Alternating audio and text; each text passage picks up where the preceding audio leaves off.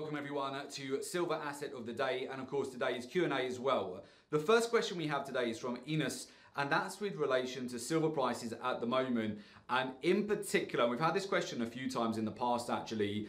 What should you do if you've bought into silver too high and you got tempted by the FOMO that we saw over the summer and you're trapped in a trade which is above $19 per ounce at the moment? Okay, so this is a very specific question, and what you really want to have a look at here is as we go into the month of November through to December and January and February is the usual seasonality that we get within the precious metals at this time of year. Now, usually the metals are very strong performers over January and February. The best months of the year for the metals tend to be August, January and February. So we are likely going to see another cycle higher and a push higher as we get towards the end of the year and certainly into January and February.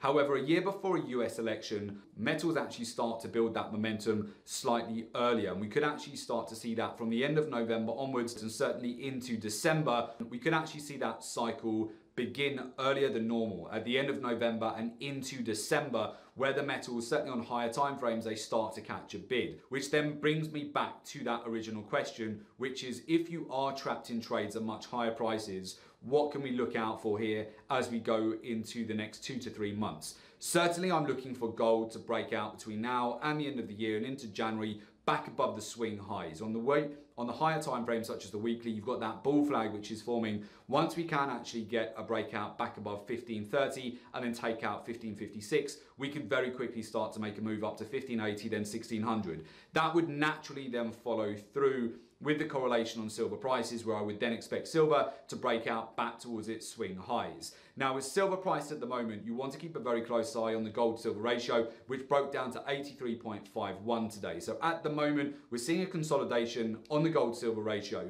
which means slightly right now, gold is outperforming silver. Now, of course, we've seen gold prices break out to 6-year highs this year, whereas silver's only broken out to 2-year highs. So in time, we always get that catch up with silver prices to gold. So I am looking for more upside as we get towards a very seasonally bullish time of year, around December into then January and February. So you would likely just need to be patient if you have FOMO'd in, if you bought too high on your precious metal trades. I am looking for the potential of higher prices during that seasonal cycle later on this year. The next question today we have is from Musa, and this is with respect to the S&P 500, which is just this week, in fact, yesterday broken out to all-time highs. What does this mean for the precious metals?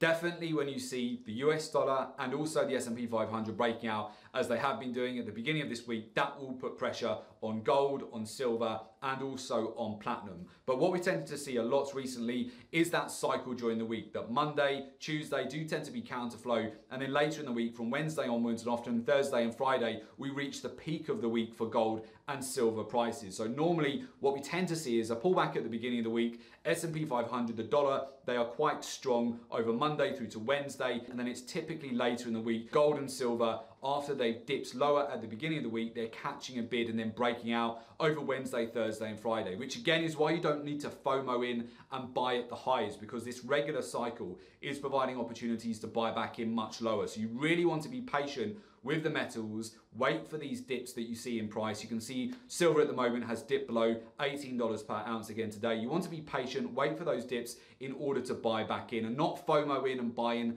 too high. So don't get the fear of missing out. When the metals are breaking out to the upside, there's always another opportunity to be patient and buy back in at lower prices. And of course, at the moment, metals are very much consolidating and you can just trade that range. It's very tradable, and that will of course give you an edge in the markets. The final question today is from Alessandro, and this is with respect to major news items that you should have on your radar between now and the end of the year, and particularly when to really start looking at the markets to potentially get a bit quieter in December.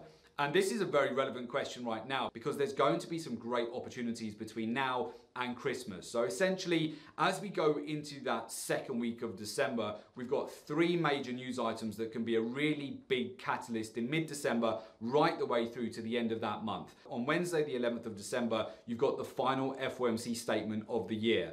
That can be a major driver, of course, for the US dollar index, S&P 500, gold and silver prices in particular. The following day, on the Thursday, not only have we got the European Central Bank announcement and press conference afterwards, which is one of the most widely watched news events with traders across the world, we've also, on the 12th of December, we have the UK election as well. So this is going to provide some fantastic opportunities and volatility all the way through to December. So effectively, there's going to be plenty of trade opportunities. Not only that, we've also got the OPEC meeting at the beginning of December as well, which can be a catalyst for huge moves on oil prices over the month of December and right the way through to January as well. So certainly this period, this time of year, tends to be great for trading. There are plenty of news items which will be catalysts for explosive moves, and of course you want to capitalize on all of those. So with that, that's been today's Q&A. Thanks again for all of your questions, and of course we wish you good trading.